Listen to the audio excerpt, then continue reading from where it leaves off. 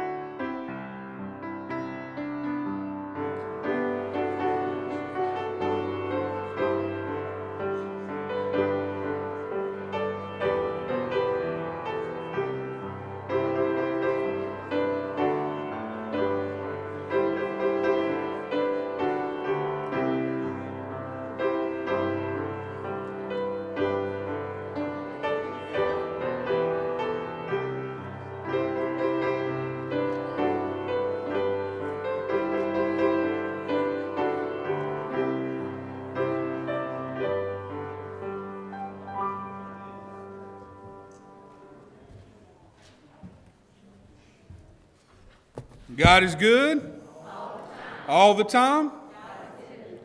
Listen, man, we had a good first service. They were excited. Y'all had another hour to sleep, didn't you? Let's try this again. God is good all the time. Oh, I like that. All the time. He is a good God, and we're here to worship Him, to learn from Him. Thank you so much for being here to worship Him, whether online or in person. It's just great to be together. If you open up your bulletin, several things I want to highlight for you, please. Notice, of course, the memorial service is coming up on the 14th. We invite you to be part of that. If you've lost someone in 2020, we want you to be part of that service. So if you haven't yet, contact us at the church office and let us know which service you'd like to attend and the names of that individual we'd like to honor. Just a reminder, you see it there, don't forget about the devotions on Tuesday through Thursday of each week on Facebook, on our website. Encourage you to check those out. As well as the youth and children are doing that online Bible study. So trying to have some online things to engage you throughout the week. So please take advantage of those. You do see the sign up for special music. If you play an instrument or sign or sing or have some kind of God-given talent like that, we want you to come be part of the special music. You see Emily's information there if you contact her and get you signed up for special music. Then, of course, on the back of your bulletin, you see the camp information about the youth and children's camps and the backup plans for that as well, so please see that. I will call your attention to the Lottie Moon Christmas offering. We're just over $28,000. What an incredible thing. But it's been laid on my heart. I want to challenge us, not for the sake of numbers, but I think God might be calling us to give a little bit more. There's a great need with our missionaries right now. So I want to challenge each of you to bring $10 with you next week. If we all bring $10 or give it online, then we're able to knock that goal out. And like I said, not just for the goal's sake, but I think God's maybe saying, hey, let's do a little bit more. So I challenge you. And I got a big family, so 10 times however many kids are there is a lot. No. But let's all bring $10 next week, see what we can't do with that. So I encourage you to do that and pray about that as well. Besides these, are there any other announcements or corrections? Let's celebrate then. Any birthdays today or this past week? Any birthdays? Happy birthday, Ernie. Happy birthday. Do what? Christmas Eve was your birthday. You were 39. Wow, you look good for 39, Ernie. Yeah. What about any anniversaries today or this past week? All right. Well, it's good to be in the house of the Lord. Let's stand up, just wave at each other and say, it's great to see you this morning.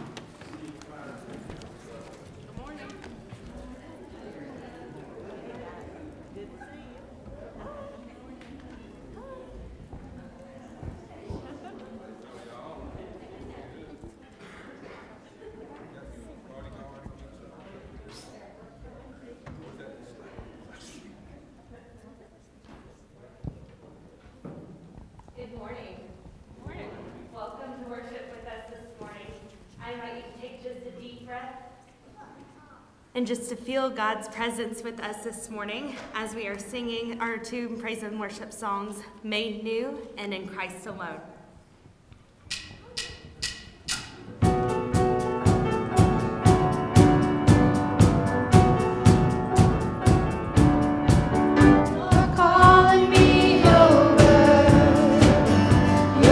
Oh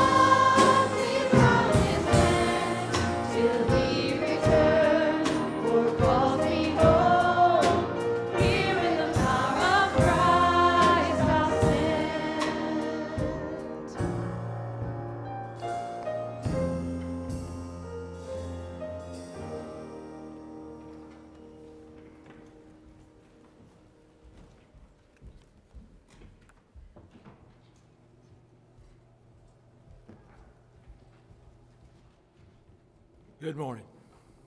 Any prayer requests anybody wants to share this morning? Any unspoken? I'm sorry? Sharon McDowell, yes. Any others? Any unspoken? Let's go to the Lord in prayer.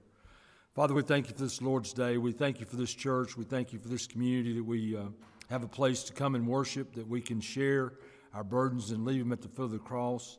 We lift up Sharon and Richard McDowell right down this morning, others that have gone unspoken, that are on our hearts. We just want to come to you, Lord, and as Stephen has been teaching and preaching for the last few weeks about not carrying that baggage, those burdens of sin and troubles in our hearts and our lives, just to put them at your feet and give them over to you and trust you in the things ahead. We don't know the days that are before us, but we know that you've already claimed the victory, and we can share in that, and we can have joy and peace in our lives if we'll just trust you in all things. We thank you for the leadership of this church. We ask your continued blessings on Stephen and Chris and Emily and our whole staff here. Lord, we just pray that you'll continue to use each one of us as we go to school or work or wherever we might be this week to share the love of Christ and the people we come in contact with. We just thank you for all the many good things that we often take for granted, that, Lord, we'll just come to you each and every day and trust in you, and we'll give you praise and honor in Jesus' name. Amen. Good morning, kids of all ages from 0 to 100. I hope that everybody has had a great weekend. It was somewhat beautiful weather. It was sunny out, so I hope you all got to enjoy that this past weekend. Today I have something that I want to show you, and it's something that I think is pretty cool. But when you see it, I want you to shout out what it is. Is everybody ready? All right.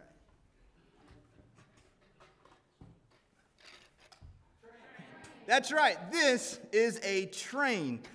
It's something that we're all familiar with. Most of us, I'm sure, have seen it going up and down this way every once in a while, or we've heard it at some point. But I have a passage of scripture that I want to share with you, and it's out of Jeremiah 29:11. And here's what it says: "For I know the plans I have for you, says the Lord." Now, I got a question for you. What part of the train is the most important? Okay, that's good. That was good. I'll talk about that one later. Some of you said the most important part of the train is the engine train, the one where you put the coal in or whatever it runs off of, and that's the part that drives the train. See, without the engine, the other cars do nothing. Without the engine, the other cars serve no purpose. In order for the cars to complete their task, like this one, they have to have the engine to guide them along. Well, our relationship with Jesus is the same exact way. See, the scripture tells us that Jesus knows what his plans for us in our lives are. See, we have a purpose in life, just like this train or just like this car.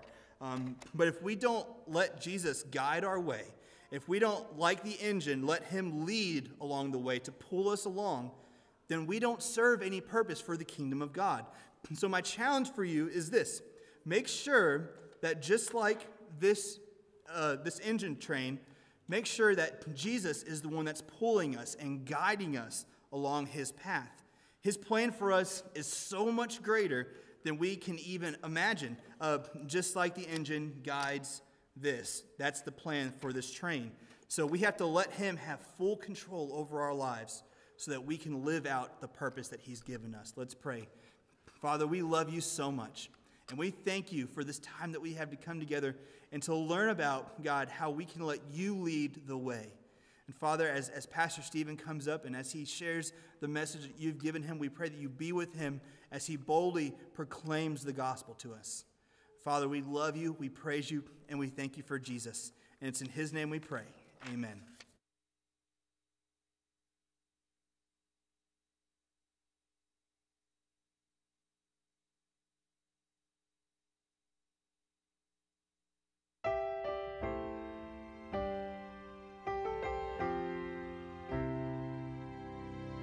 One day there'll be no more waiting left for our souls.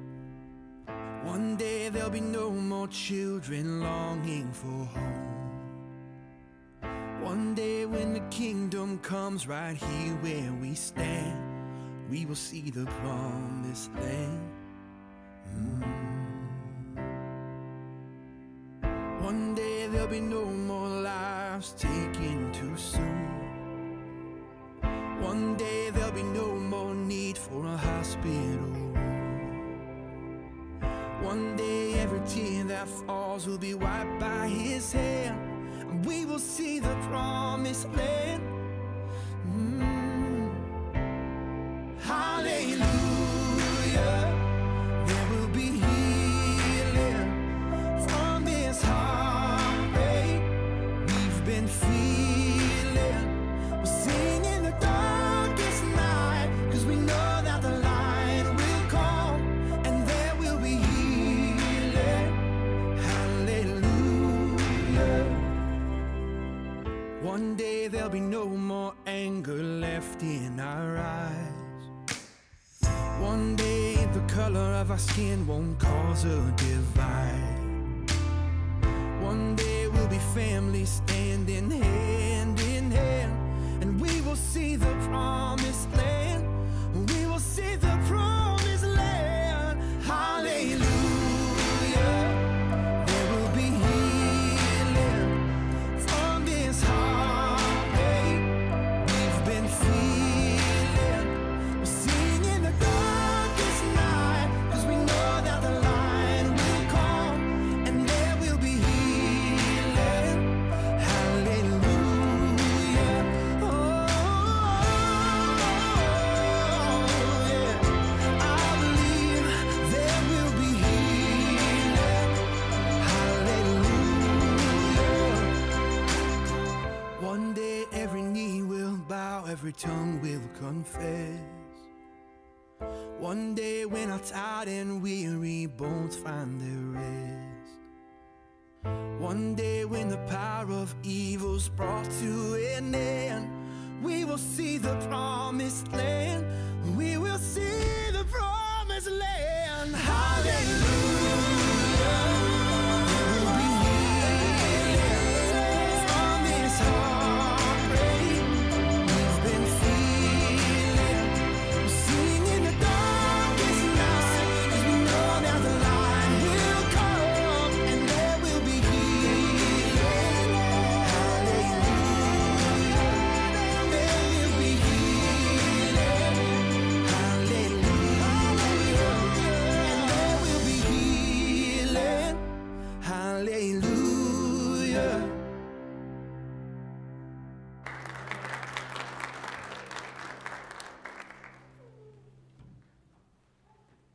What a day that will be.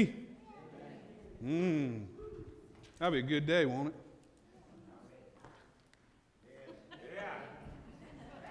Y'all let me know when you're ready. I'm going. That'll be a good day, won't it? Come on now. You're in the house of the Lord. Jesus Christ came, lived, died, and resurrected. I'm a little excited this morning. I only had one Coke Zero, so we're good. Remember, we've been talking about baggage. Okay? A few weeks ago, we talked about this, the first bag. Anybody remember what the first bag was? Unforgiveness. Remember, who keeps imprisoned by unforgiveness is not the person we don't forgive, but it's us. Unforgiveness keeps us from being who God called us to be.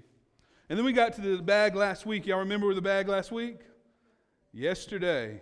We can't cling to yesterday and walk anew with God today. So we've been talking about these things that hold us back, this baggage. And today we come to what I call the biggest baggage. And it kind of oversees those two in all baggage, for that matter. This baggage we have right here is called control. Control. Do you give God control, or are you trying to take control of your life? Here's a good measure. Let me ask you this. Are you a good passenger? Are you a good passenger? Well, what do I mean by that? Well, I've shared this with you before. Emily rides the mayonnaise and I ride the mustard. What does that mean if you don't remember? When we're driving, I ride the mustard, the double yellow line. She rides the mayonnaise, the white line.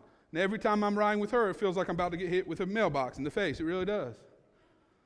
And then when she's riding with me, she thinks I'm going to run into every car. In fact, just yesterday, she said, "You on the yellow line?" I said, "No, I'm not. This is the yellow line, and this is not." She said, "It's the same." Well, I would like to think I'm a pretty good driver. I think we all think we're pretty good drivers.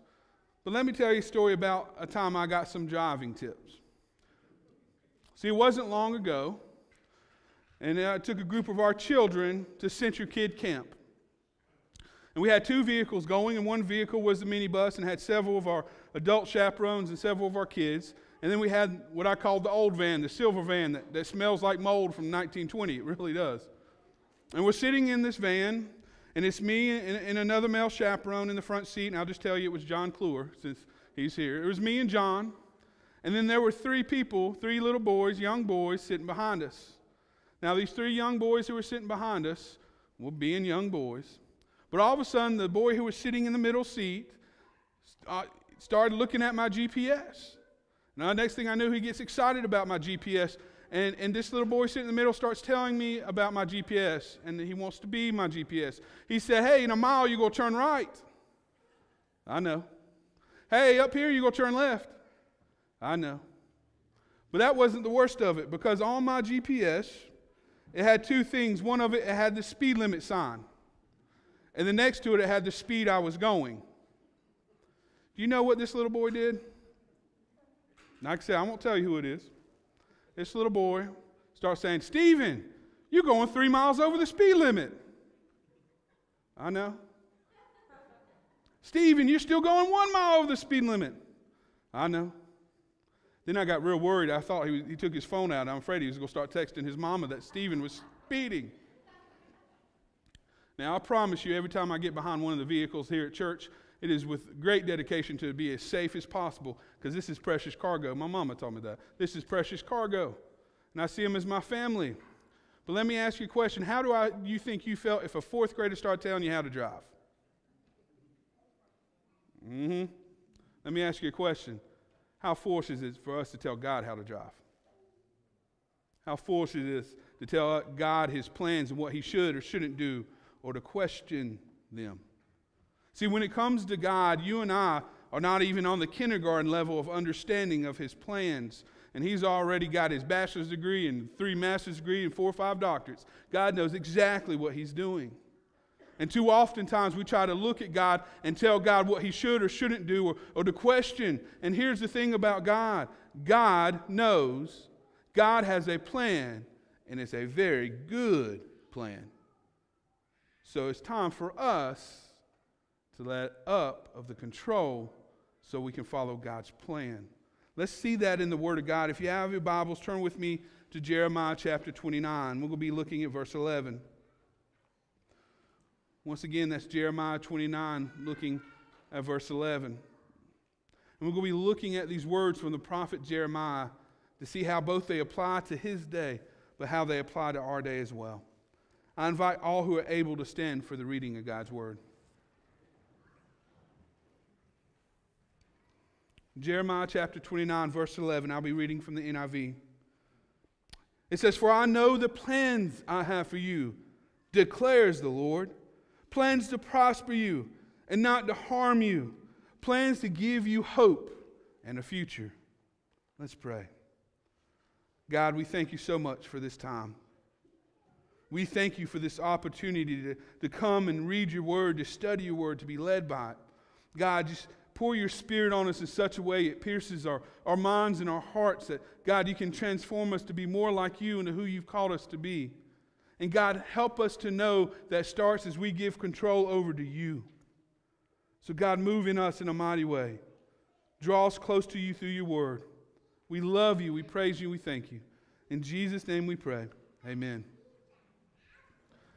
Like I said, I'm guessing most of us have heard that verse or know that verse, might even have that verse memorized. So before we get to the verse, let's get a little context of what's going on. Now this comes from the prophet of Jeremiah. Jeremiah is an incredible book, and it's made up of many different parts.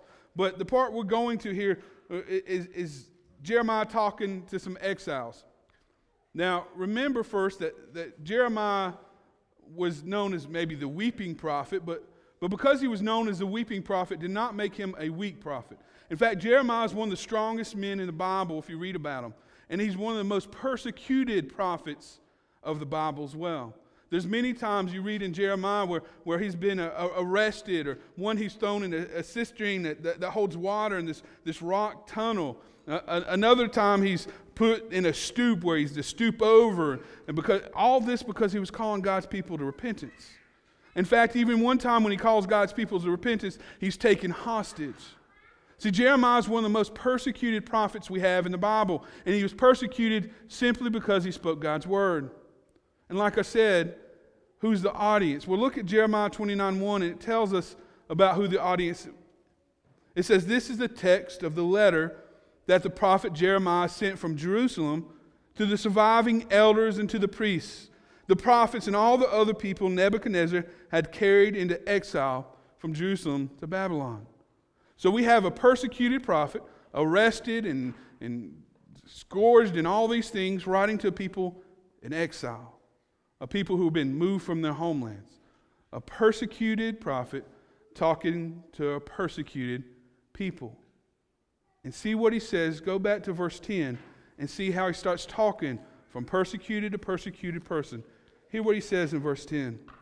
"This is what the Lord says.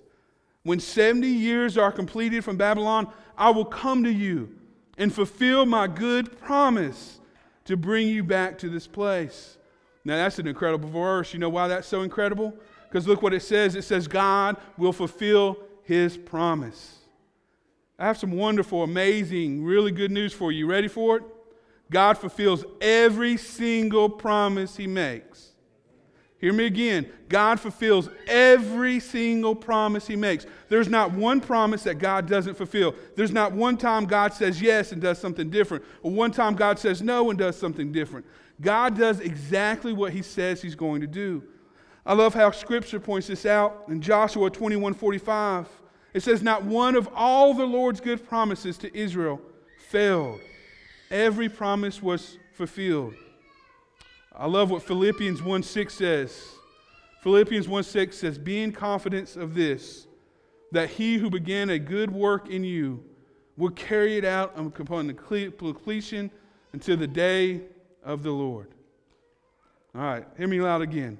If God tells you something he's going to do, guess what? He does it. Hear it again. If God says something he's going to do, guess what? He does it. God fulfills every promise. I think we need to say that. God fulfills every promise. That's important. Because would we ever want to relinquish control to somebody over our life who doesn't do what he says? No. I wouldn't, would you? No, the reason we can relinquish control to God is because if God said he's going to do it, he will do it. He fulfills every single promise. And then looks at some of the promise he gives us in that very next verse, in verse 11. He says, "Because I know the plans I have for you." Not only does he say he fulfills every promise, he has a plan for us. That's great news. Well, I kind of skipped over something that's a little hard for us. Look back at verse 10 where it says, "In 70 years." Do you know sometimes God fulfills promises in his time and not ours? Anybody enjoy that? Do you know God's timing is a whole lot different than ours? Because we're impatient. Raise your hand. No. If I said raise your hand if you're patient, I guess most of our hands, if not all of our hands, would go up. So remember, we can't just look at this as we talk about giving control. We're not talking about in just this moment that this is going to happen exactly. Once again, we've taken control. God says, hey, guess what? I fulfill every promise. I do it in my time. And guess what? I have plans for you. And look what his plans are. It says, "For I know the plans I have for you, declares the Lord. Plans to prosper you and not to harm you. Plans to give you a hope and a future." I like that verse. Anybody else like that verse? He has a plan for us, for a hope and a future, not to harm us, to prosper us. Hear what it's saying. It says, hey, guess what? God does everything He says He's going to do. It's in His time, but He does everything He says He's going to do, and He has an awesome and good plan for us. Everybody say, good. I'll draw it out a little longer. Say, good. God has a good plan for us. A good plan. In fact, it's a perfect plan, is it not? God has a perfect plan for us. So how do I give up control then? I'm glad you asked. Number one, we have to understand God knows that good plan and we don't. God knows and we don't. It doesn't say, for you know the plans I have for you. It says, for I know, declares the Lord. God knows the plan. He knows the master plan. He knows exactly what's going on. Sometimes we don't. I experienced this just yesterday. My son Max won a little BB gun at a dinner a long time ago, and we got it out yesterday to shoot it. And we're playing with this BB gun, and this is the most complex gun I've ever seen in my entire life. I'm serious. We put a BB in there, and it just rolls out the end. I put another BB in there, and it rolls out the end. It's not how it's supposed to go. Pew! It didn't do that. So I did what any good dad did. I got the instructions, and I skimmed them. I read like 2 of them, and it still wouldn't work. So I did the most logical thing I could think of. I gave it to Emily. And so Emily takes it, and she messes with it. And it doesn't really work. And then she actually, I think, reads more in the instructions. Still not working exactly right. We do that sometimes with our faith life, don't we? We want to skim the instructions or get somebody else to do it. So she gets it going after a lot of work. And I think it shot for 4 or 5 BBs, maybe. Then it stopped working. Down the most complex gun I've ever seen. Here's the thing. If I would have had the person who made the gun, the engineer of the gun, show up, you think he could show me how to use it? Absolutely. Here's the thing. The one who made life, the one who originated life, the one who has the blueprints, don't you think he's the one who tells how to live? See, we want to skim the instructions sometimes or ask somebody else to do it for us, but we fail to go to the one who created it all, the one who speaks life, the one who gives life, the one who formed you in your mother's womb. Do you know? That's in Jeremiah 29, Jeremiah verse 2. Do you know God formed you in your mother's womb? He created your inmost being. He knows the number of hairs on your head. So don't you think that originator of life, that creator of life, that one who is fully in charge, don't you think He needs to be in control? That's why the Bible says, for He knows the plans. I don't. I have no idea what tomorrow holds. Who had any idea that 2020 would have a pandemic? We don't know what tomorrow holds, but we know the one who holds all tomorrows. For I know the plans, declares the Lord. So in order for us to give control, in order for us to take the baggage of control and to drop it so that we can walk freely in abundant life, it starts with understanding we don't know, but He does. And then also knowing, not only do we not know, but look at that part, second part of verse again. His plans that He knows are plans to prosper us, not to harm us, to give us a hope and a future. Not only does God know plans for us, He has good plans for us. Say it again. Say good. Good. He has good plans for you. Now you might say, well, there's heartache and stuff. Yeah, absolutely. Because of my sin and because of the sin of the world, there will be hardships. There are hardships all the time. We live in a fallen world. But that does not change the goodness of God. That does not change the goodness of His plans. I was thinking about some of the goodness of God's plans in my own life and the things that He showed me and thought of several verses that came to mind. And one of my favorites, Proverbs 3, 5, and 6, that Jesus tells us, trust in the Lord with all your heart, lean not on your own understanding. In all your ways, acknowledge Him and He will make your path straight. Do you know God has a plan to give you a straight path in life? He doesn't give you 14 different ways and say, choose the right one. We think that sometimes as Christians, we're like, oh, I don't know what to do. God doesn't do that. He doesn't give you 47 options. He gives you His option. And He says, follow me, trust in me, and I'll show you. Oh, that's a good plan. Another good plan of goodness God gives me, Matthew 7:11 says, if you then, though you are evil, know how to give good gifts to your children, how much more will your Father in heaven give good gifts to those who ask Him? Do you know everything good came from God? Do you know how many good things you've experienced today already? Do you know you woke up? That's pretty good, isn't it? You got out of bed? That's pretty good. Might have hurt. Might have took you some time. You're sitting right here breathing. That's pretty good, isn't it? Might not be breathing as much as you want, but you're breathing. One day these things will be gone, I promise you. Well, it might be in heaven, but that's all right. That's still one day. Think of all the good things God has given you today. Is He not good? God is good all the time. He is good. That's part of His plan. Oh, there's so much more part of His plan. Romans 8:28 says, and we know that in all things God works for the good of those who love Him, who have been called according to His purpose. That doesn't see all things are good, but God can even use the pain and the hurt and the struggles of life to do good things in your life. God is so good. There's so much more. God's plan includes the gift of His Holy Spirit. Now, that's pretty amazing. Providing for our daily needs, Matthew 6:31-33. Joy, that's a pretty good plan of God's. Eternal protection, Hebrews 13:6. I mean, the Word is filled with how God's plans are good for us. Plans to help us and to prosper us, to love us. See, here's the thing about control. Not only do I have to trust, I don't know, but I know who does know. But the one who does know, who is God, has good things in store for me. That's how you begin to give up control and surrender to God, is realizing that anything you can do pales in comparison to the goodness God will show you if you follow Him. God has good things in store for you. But then there's a third part. For I know the plans I have for you, declares the Lord. Plans to prosper you and not to harm you, to give you a hope and future. But look at verse 12. Then you will call on me and come and pray to me, and I will listen. You will seek me and find me when you seek me with all your heart. I will be found by you, declares the Lord, and will bring you back from captivity. Hey, I have great news from you. God says, if you seek me, you'll find me. If you talk to me, I'll listen to you. If you surrender control over the things you have and instead chase after me, run after me, I will be standing there with arms wide open to accept you. We have a God who speaks things into existence, who is powerful and mighty and places the stars in heaven, but then He stands and says, guess what? Even though I'm that mighty and great and amazing, I want to have a personal relationship with you.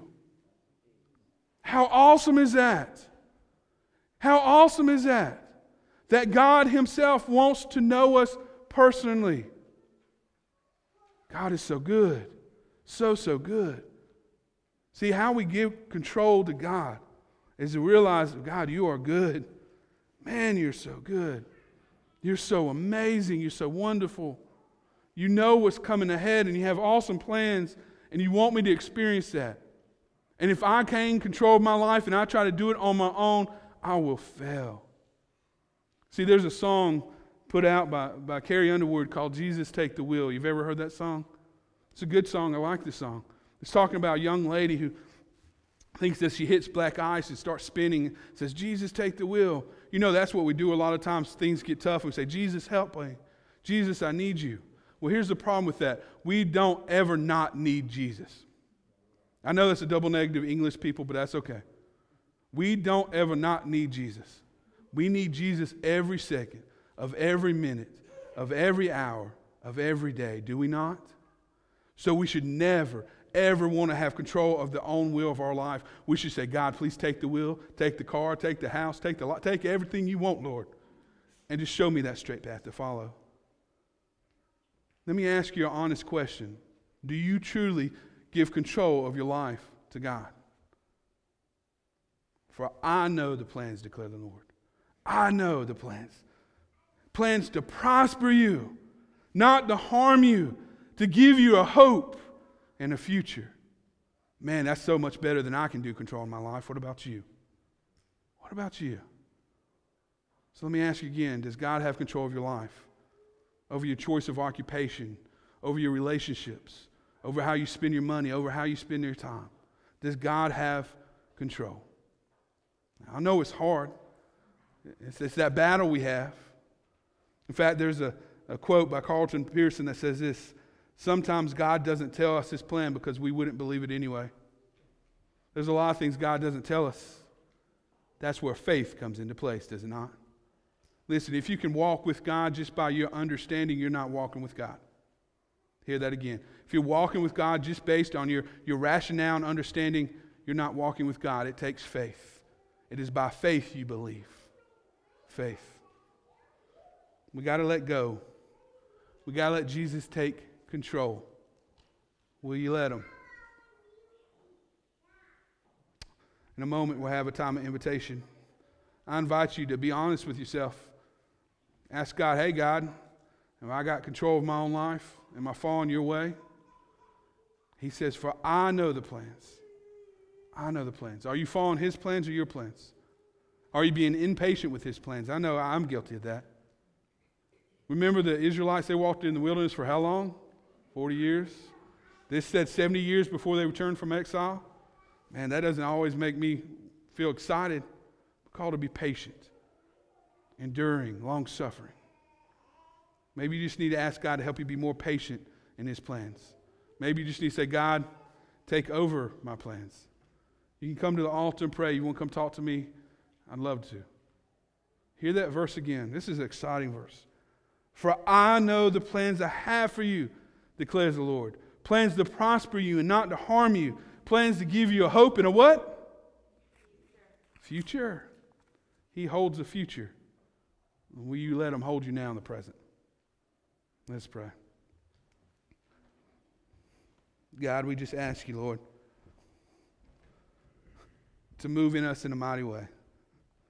Help us realize, God, that we don't know. Help us admit we don't know. We can have all the best laid plans, but God, you establish our steps. So help us realize we need you, your knowledge, your understanding. And help us know that, God, not just knowing that you have plans for us, you have good, really good plans for us. In fact, God, like the girl signed today, one day we don't have to worry with all this heartbreak and tears. You have good plans for us in the future and now in the present. So God, instead of seeking after our own will, our own desires, our own way, help us seek after you and we'll find you. Help us turn to you. God, we need you so much. We need to let go of this control and give it to you. Let us leave this baggage behind. We love you, we praise you, and we thank you. In Jesus' name we pray. Amen.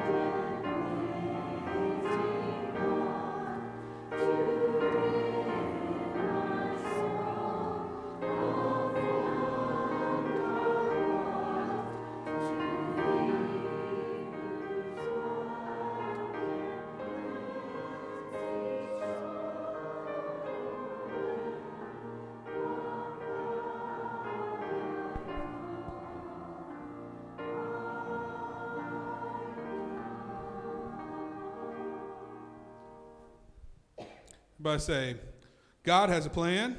God has a plan. It's good. It's good. So I surrender control. You know, a few weeks ago, I walked in with all three of these suitcases. I looked kind of silly. I felt kind of silly. And I about put a hole in the wall, but luckily I didn't. I'll get there. Oh. Anybody want to walk around life like this? Really, does anybody want to walk around life like this? So you know what I need to do? Seriously. God has a plan. God has a good plan for you. So let God have control. Let's pray. God, you're truly good. Man, you're good. You're so amazing. You're so powerful. You hold yesterday, today, and tomorrow. You have a plan. God, I love what the song the girls sang, that one day, God, one day when you call us home, Lord, there'll be no tears, no pain, no crying. There's none of that. But God, until then, you still want us to experience abundant life here. But we experience that abundant life not in what we do, but God, in what you do through us. So God, help us surrender control to you in a mighty, mighty way. Help us seek you. Help us love you. Help us let go of these things that hinder us and follow you. God, we need you, and we thank you that you're a God that fulfills every need. In Jesus' name we pray. Amen.